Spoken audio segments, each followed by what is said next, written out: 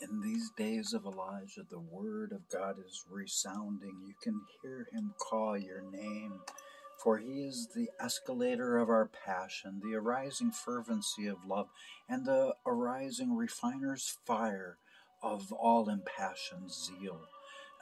Praise him now and forever, because humanity shall become like this butterfly, and we shall morph, and we shall become a kingdom age, 1,000 years of peace on earth.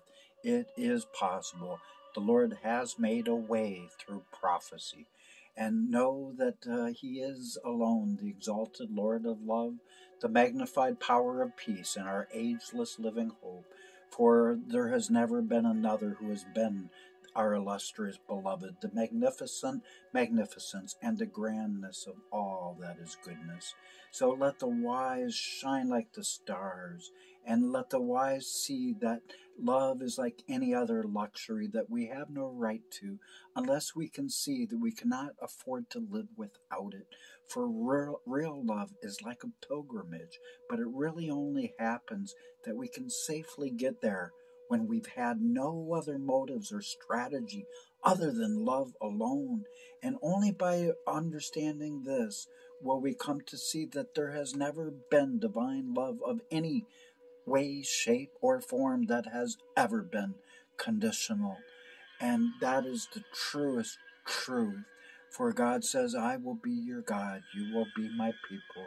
I will forgive your iniquity, and I will never remember it.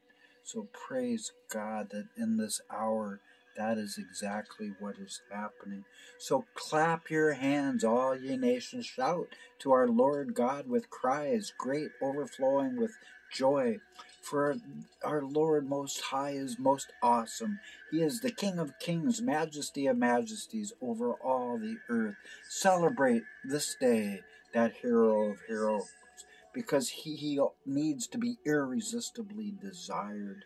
For God has ascended now amidst great shouts of joy, and the Lord's voice is resounding by his trumpet.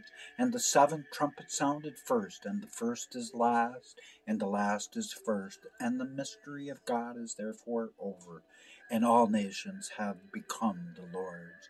Revelation 10:7. So it's time to sing praises unto the Lord, and sing praises evermore unto our eternal King. For he is the King of the earth, and all must sing psalms of praise unto him, because as we lift him up, our hearts become filled with his love.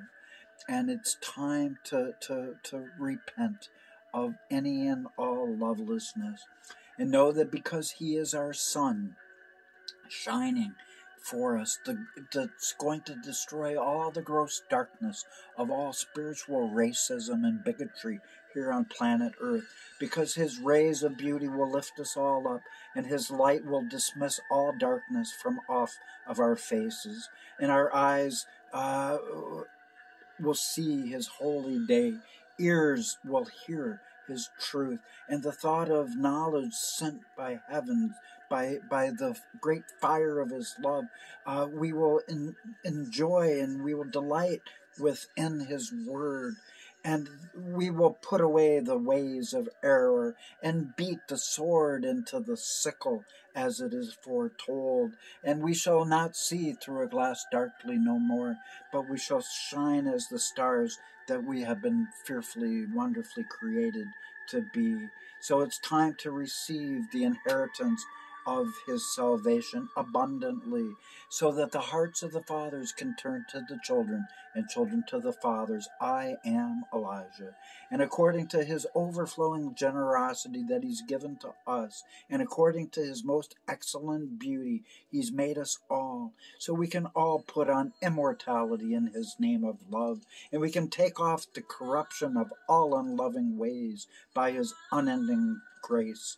Death has been destroyed before our faces, and Sheol has been vanquished by his word. These are the days of Daniel 12:1. Michael has subdued and beaten that banished foe. And eternal life has now arisen in the Lord's land.